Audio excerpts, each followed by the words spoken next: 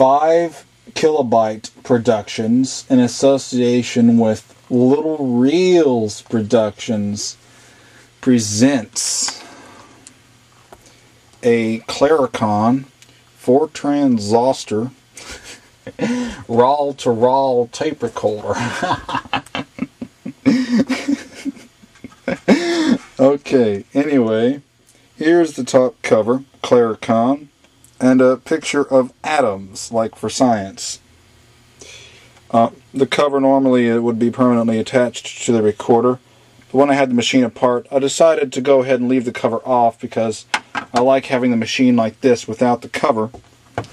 All it is just when you have the cover off, the little things just kind of slide inside there.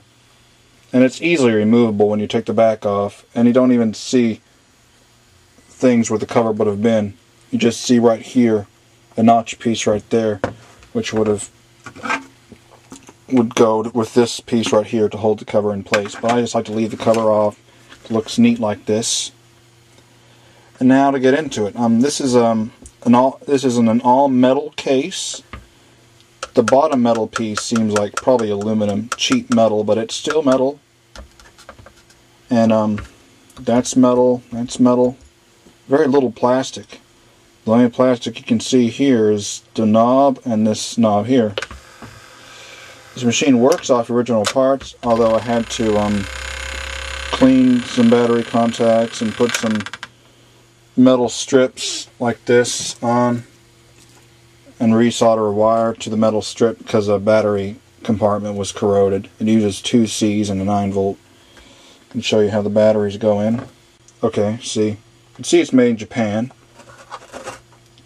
Right here is where the microphone would be stored. Didn't come with the original microphone. And there's where the batteries go. See the little metal strip I put there. Yeah, just 2 C's and a 9 volt.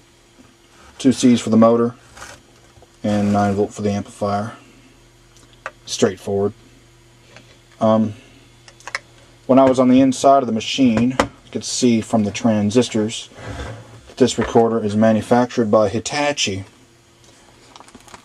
And it's actually pretty good for a rim drive recorder. It does not have a speed control on it though. And the machine, for the most part, runs at approximately 7.5 IPS. When I play a tape back on a capstan drive, it's about 7.5 IPS. Okay. We're going to be making a recording using first this crystal microphone, which goes to the Steelman transit tape, and this Sony dynamic microphone F96, and be comparing the two. You'll be hearing how it is. This is a manual level control. I normally just have the volume either all the way up or in the middle or somewhere around there for voice recording. I have it rewound and cued, so let's see how this is here. Okay, using the crystal microphone with the level all the way up and speaking maybe 5 or 6 inches away from the microphone, I'm making a recording on the Claricon 4 transistor reel-to-reel tape recorder. No model number, just the Claricon 4 transistor rim drive reel-to-reel tape recorder. And I got this one at an estate sale. Very nice recorder. Anyway, if you're wondering how much I paid, it was kind of high for a rim drive machine. It was $25. I would rather pay less, but you know, you find at the estate sale, you just got to snatch it while you can, so I got it. Anyway, let's see how this sounds. Now let's move on to the dynamic microphone. By the way, this is a little bit more distance with this microphone. Now let's do the dynamic. I'm now using the dynamic microphone. This may be overdriven. I'm speaking the same distance I was before when I was using the crystal, about 6 inches or so. I want to set the level to mid position. The level is now set at about mid position, and I'm speaking in the same way, same distance. Let's see how this is. Now let's put it back all the way up and do arm's length. Now I'm speaking at arm's length distance with the level all the way up using the dynamic microphone to see how the sound quality sounds. Actually more it's hearing how the sound quality sounds, not seeing how the sound quality sounds. But anyway, let's hear how this comes out. Pretty nice little recorder. Now we'll be off. Oh yeah, let me show you this first. This machine does not use a foam pad to push against the head. I believe tape tension is actually kept by this.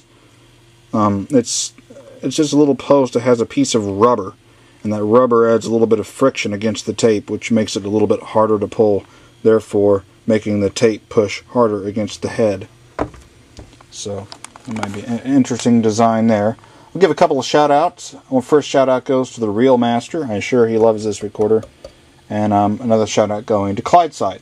And let's get some more, you know, Spats Bear, Emerson Colley, you know, the whole bunch. Now let's hear how it recorded music.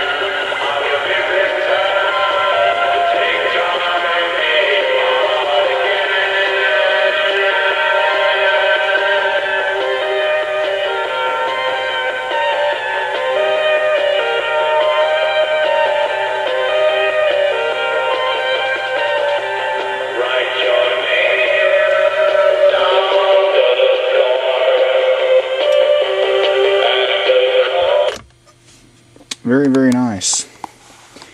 Well, I hope you enjoyed the video of this nice voltage recorder.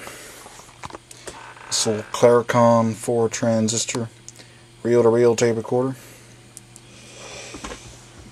I like getting reel-to-reel tape recorders. Reel-to-reels are so nice.